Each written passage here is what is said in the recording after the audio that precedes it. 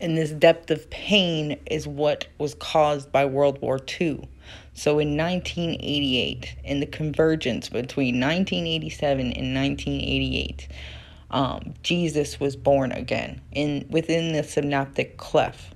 This is where the enzyme is. But now we're in the truest form of this. But it's a false positive energy because we are within the shadow creating a new shadow of what the Greek mythology represents. So we're here to heal the depth of pain caused by World War II. And this is 1988 when the Chiron in Gemini was born. And this is the portal in which we are allowing calcium in. So Hitler was fighting for the white matter. So we're building a higher structure to incorporate the energy of the higher sense of self. But this actually comes from the emotional depth of understanding why we couldn't overcome our own sins in the first place. So we, as people on the United States,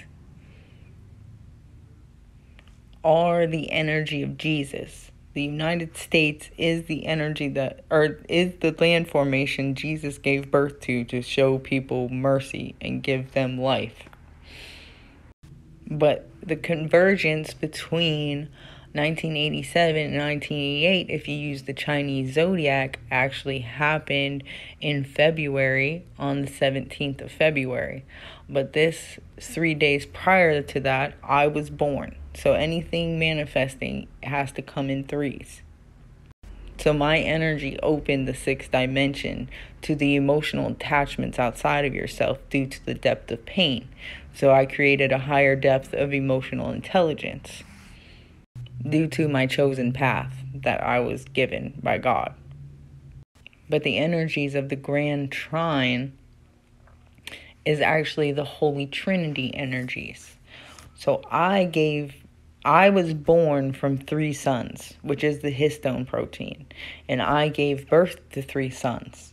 And this is the ganglionic energy of the parasympathetic nervous system, which is in Gemini and Taurus energy. The eye of the bull is the ganglionic energy.